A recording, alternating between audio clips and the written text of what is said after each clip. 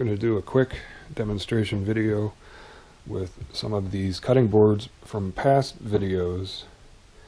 I've got the 1/2 inch diameter silicone bumper feet installed on these, and this is currently and has been my best selling bumper foot option, but I got a new product in that I want to try, and that's what I have here.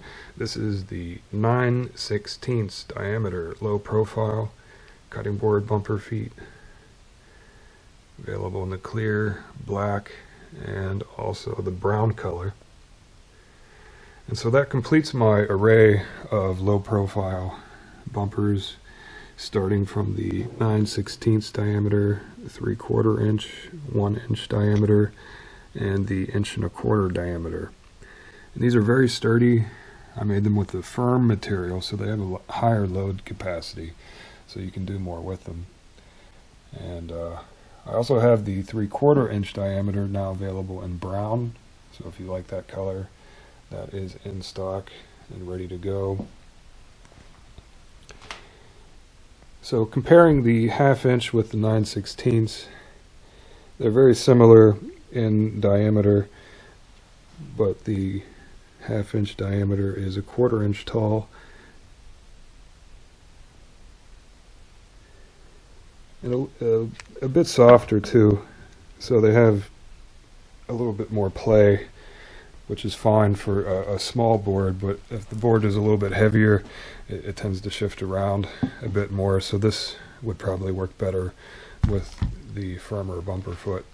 So I'm going to try these out, and if you need these products, they're available in stock, ready to go. I have a new glue bottle solution. If you bought this product before, this is the improved glue bottle solution with the oval bottles, which apparently are self-draining, whereas the round bottles tended to get all stuffed up in the tip, which creates maintenance issues.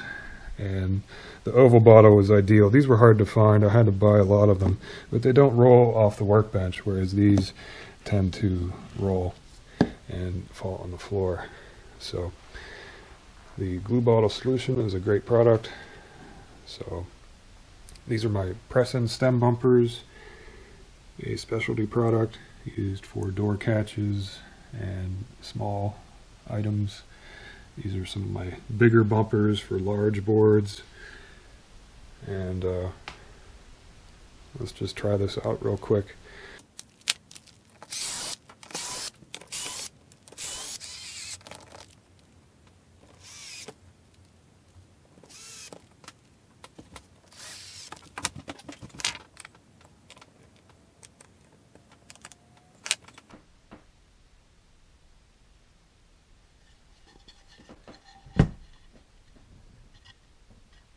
That's much better.